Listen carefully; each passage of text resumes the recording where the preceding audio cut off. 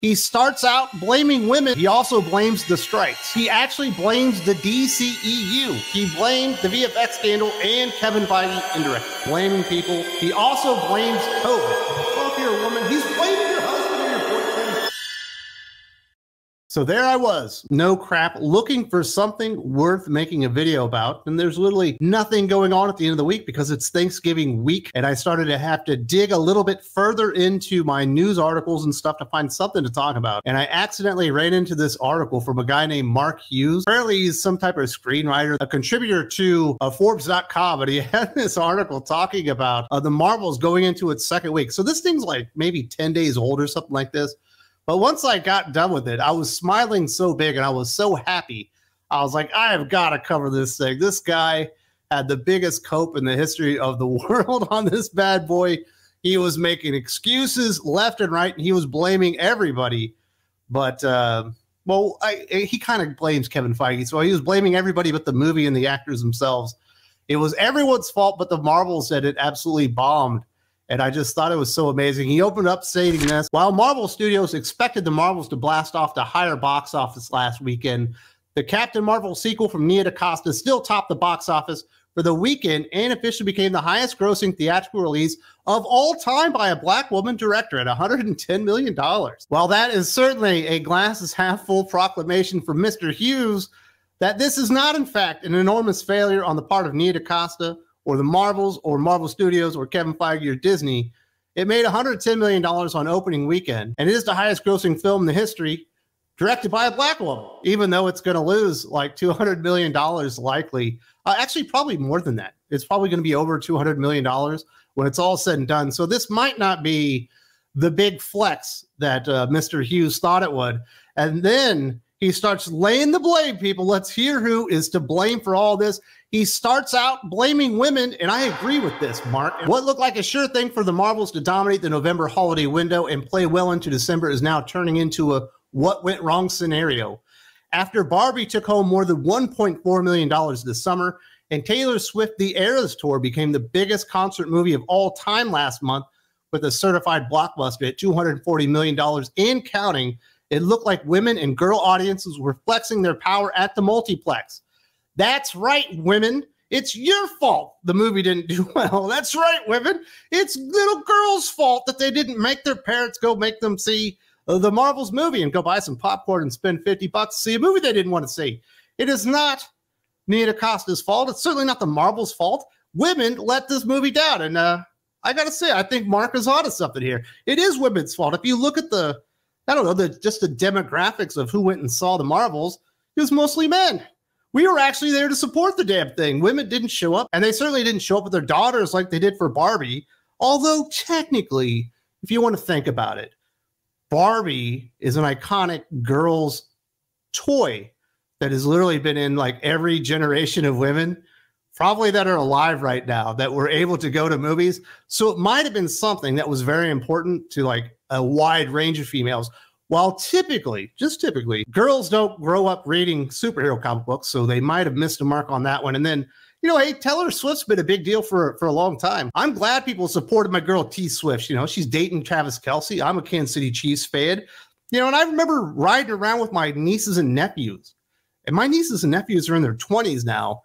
You know, when Taylor Swift turned on, and they were all excited. And they're all employed and have money and probably went to go see the movie. So I think there was a cultural significance to the Barbie movie and Taylor Swift that the Marvels just didn't have.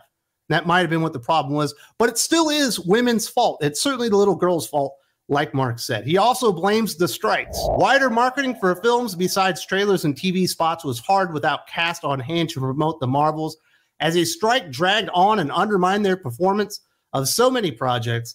And the MCU is particularly famous for how connected fans and audiences feel to these films, precisely because the cast are always so involved in maintaining that connection. I don't know, man. I never was connected to the Marvel Cinematic Universe because I was like, man, I just really like that Mark Ruffalo fucking interview from 2 weeks ago. I was like, I wasn't sure about Captain America Winter Soldier, but after Chris Evans did that interview talking about whatever nonsense he was talking about, you know, I just had to go see it because I just feel that connection with Chris as a person.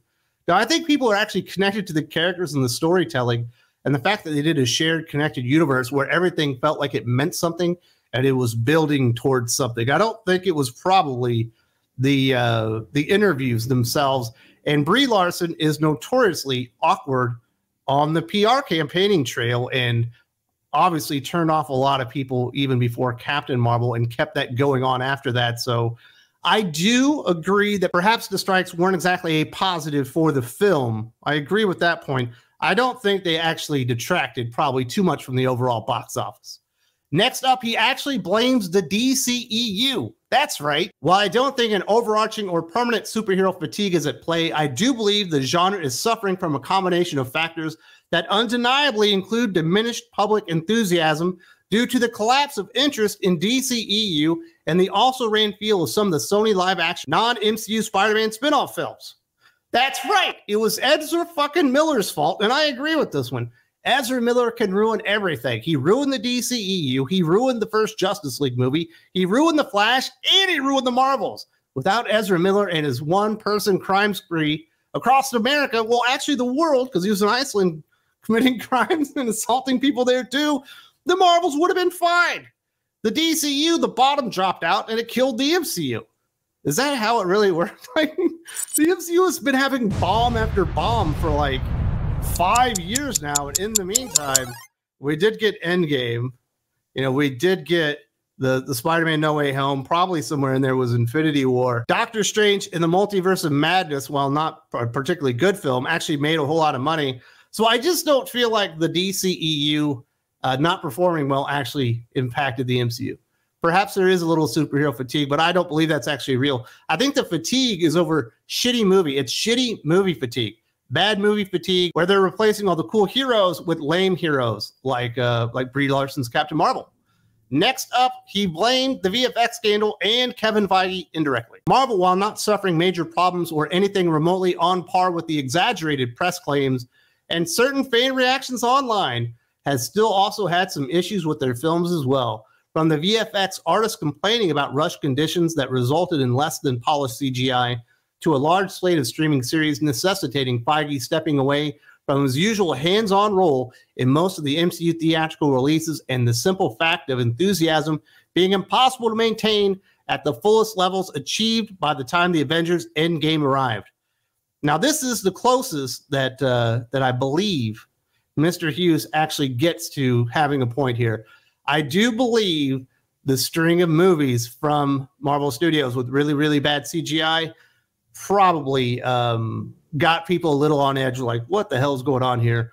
Certainly, Kevin Feige being stretched really thin didn't help out, but also Kevin Feige going out of his way not to hire good writers was a big problem. Kevin Feige going out of his way to hire directors based on their gender identity or maybe their surface features and stuff like that, because he needed to have a black female director for the Marvels rather than going out there and getting somebody that was actually an action director, or maybe somebody that had had success in films up to that point, probably was a contributing factor as well. But hey, maybe it was the VFX scandal. They're like, that goddamn Victoria Alonso was so mean to those nerds in that room that were making fake stuff happen on the screen that I can't take it anymore. They deserved better. I can't support the Marvels. I think if the Marvels was a good movie, people would have probably forgiven or even forgotten all of that stuff and just went and saw it because it was good. I think the problem is that it wasn't a good movie. But I might be wrong, because he's not done blaming people. It was bad branding that really killed the Marvels. The film didn't carry the title Captain Marvel 2 to drive home for viewers that this was a sequel to another movie everyone saw and liked. I realize the title The Marvels sounds cooler than a numbered sequel, but Marvel is successful precisely because it's been so great at branding, and audiences respond to MCU branding well. I too believe that the movie probably should have been Captain Marvel 2, but I don't think the fact that it was called The Marvels really created that much confusion. I believe most people knew that this was a sequel to Captain Marvel, and I think that's why a lot of people didn't go see it. I don't think a lot of people that saw the movie, and certainly a lot of people did see Captain Marvel, liked it. I don't think they loved it. They thought it was pretty bland and boring and not all that important to the MCU itself and was actually in and of itself a bait and switch. You were told you need to see Captain Marvel if you want to be able to fully enjoy Endgame, and everybody was on board to see Endgame. It went over $3 billion worldwide, the highest grossing movie in the history of movies. And we were told Captain Marvel is integral to the continued shared universe that ends in Endgame. And people were like, fuck that bait and switch thing. That movie wasn't very good to begin with. And Brie Larson chaps my ass. Iman Vellani just is enough to overcome that. So it was actually bad branding. If it was called Captain Marvel 2, I believe Mr. Hughes thinks it would have hit $1 billion. I disagree on that one. I think Captain Marvel wasn't good enough probably to warrant a sequel. Although I probably would have done it because it did make $1 billion. But do not underestimate the fact that people did get the old okie doke from Marvel Studios and Kevin Feige that it was important to Endgame, which it wasn't. We were lied to. He also blames COVID. There's also COVID-19, which remains a factor, and the fact that we are seeing not just new COVID-19 variants, but also flu and RSV rising in places around the country. Plus, children being in school at the moment reduces weekday box office potential, which means it can't help make up a lot of lost ground and benefit from even wider daily word of mouth as easily. Of course, it has to have been COVID-19. That was the culprit all along. Without COVID-19, there would be no MCU downgrade as far as the box office, and it wouldn't have bottomed out at the Marvels. The MCU would still be strong. It had nothing to do with the fact that there was a string of movies that absolutely blew donkey dicks. It has nothing to do with the fact that Shang-Chi sucked and the Eternals sucked and Doctor Strange the Multiverse of Madness wasn't very good, and Thor Love and Thunder was fucking putrid, and Ant-Man and the Wasp Quantumania was also fucking putrid leading into this movie. And people are like, maybe, just maybe, the MCU just isn't for me anymore. They don't really have a direction going anymore. And why should I keep investing when they make crap film after crap film after crap film? And maybe I already found my exit point, and it was certainly before we got to the Marvels themselves. Maybe that's what it is. Or maybe everyone had COVID again. Maybe it was flu season. And we all know historically, whenever flu happens, movies bomb. That is, there's a direct correlation between movies bombing and people having the sniffles. It has nothing to do with the fact that the movie sucked and the MCU isn't very good right now. Absolutely not. And then finally, you knew this was coming. I knew this was coming. Everyone knew this was coming. Mr. Hughes decides to turncoat and blame his own people. He's blaming men, me and you. And, well, if you're a woman, he's blaming your husband or your boyfriend or perhaps even your brother or your dad that you really liked. It's all our fault. We cannot ignore the fact that the film received mixed critical reactions and a B grade from audiences. Underlying this is data pointing to far worse reception for the Marvels among male viewers, whose significantly lower scores drove the average score down. Meanwhile, many male reviewers seem inclined to engage in dismissing superhero movies starring women and for audiences of women and girls. Indeed, some of the worst examples include critics literally complaining that the Marvels feels like it was made for teen girls, but not for actual comic book fans, as if the former cannot be the latter. This chronic, myopic sexism is shameful and an embarrassment to both the fandom and entertainment journalism as a whole. All right, I added the as a whole part at the end, but that's what he said. It's myopic sexism and shameful and embarrassing to the fandom and journalism as a whole. I hate to break this to you, bad boy, but people looking to see superhero movies, there certainly are 12-year-old girls in there. There are teen girls in that overall like diagram of people. But the amount of people looking for superhero movies that also want to see stuff that would entertain 12-year-old girls specifically, you're like cutting out probably 85% of your audience at a minimum. You actually aimed and directed your marketing, you're directing your story and everything about it into a very specific portion of the audience rather than making something that would appeal to the entire audience, which is something that really hadn't been a problem for the MCU moving up to this. You're like, what, Wes? Black Panther blew up. Black Panther was awesome.